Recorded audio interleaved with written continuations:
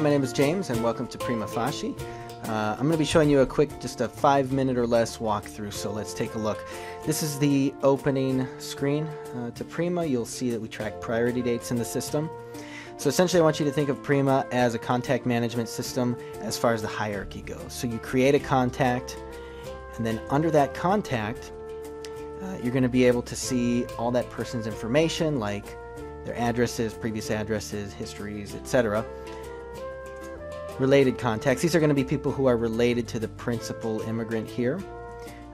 These people, when you link them here, you're then allowed to populate the forms with their information. And like I was saying, under the contact page is where you're going to see the cases. Okay. Now at the contact level, we also track notes. You can track phone calls and tasks. You can upload a picture. You can enable a client portal and some features with Dropbox and Clio here.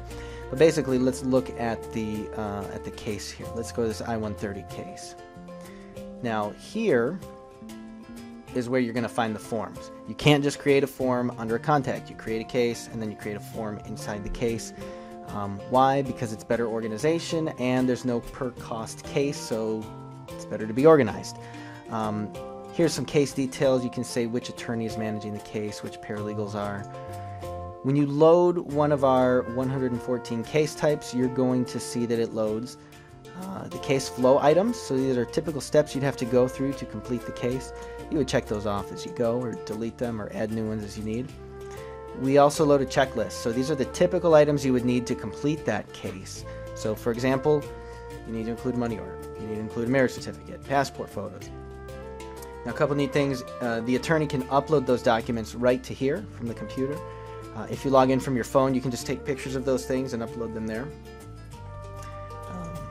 You can also enable that inside the client portal so that the client can upload those as well. The big deal though is forms, right? So here's a G28.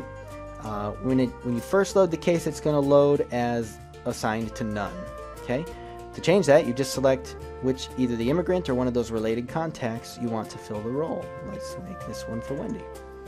And you click yes, and it just warns you, hey, it's going to autofill this form. It's going to refill the information on it. Do you want to do it? Yes. And now that it's done, we'll click on the G28 here, and you can actually see it. So at the end of the day, you have to sign the forms. So here is for you to review before you print it and sign it. Everything that's in green is something that can be autofilled by Prima. So as long as you're putting information in the database, it will autofill here.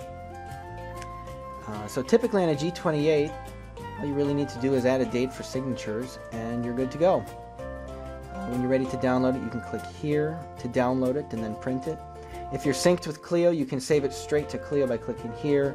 Dropbox, you can save it straight to there by clicking here. And that's the forms. Inside of a case, you can also track USCIS receipt numbers. So when that comes in the mail, you or your secretary will enter that here. And whenever you want to check it, you just come to the case, click Update Status. And it's going to tell you the latest status of that case. You can also click here to see it on the USCIS website. Inside the case page as well, you can see and track notes. You can also track phone calls specific to this case, tasks. There's some document storage here, and we also have a Dropbox integration, so you can save stuff into your Dropbox. It's nice because it automatically creates folders and subfolders for your contact and then your cases for that person. On the left-hand side here, expiration dates. We track expiration dates in the system, so you can see which of your clients have a case that's expiring, a passport, a visa, parole document, work permit, conditional residence, or residency papers, a green card. And you can check those and print those off. The other thing that you can do is we can look at our list of cases. You can see all of your cases here, and this is sort of a flexible spreadsheet, so you can filter. You can say, I want to see all of my I-130 cases. And now it filters it, so it's only showing you cases that have the name I-130 in it. And if you say, I only want the ones that are closed, then you can filter those as well. And there's none in this tenant. But you get the idea. You can sort through that data, and then once you've sorted through it, or right away, you can download that complete list as a spreadsheet, a CSV file, or you can click here just to print it off. So it gives you a lot of options, and it's the same concept with contacts, right? You can filter those lists, you can download lists, You can export it as a spreadsheet so that if you want to do a mailing list or something from that, you can do that. It's a good way for targeting specific subgroups of your contacts. Let's see here. On the left-hand side, we also have links, common links that you're going to want to use in your immigration practice. And the last thing is up here. Look at the upper right-hand menu here. This is the administrator panel. So for the administrator on the account, these are some special controls just for them to be able to create custom case types, manage users, manage custom fields, and manage the integration with Clio and Dropbox. At the top menu here under the question mark, we have links to our support website. You can report a bug if you see a form that's not working like it should.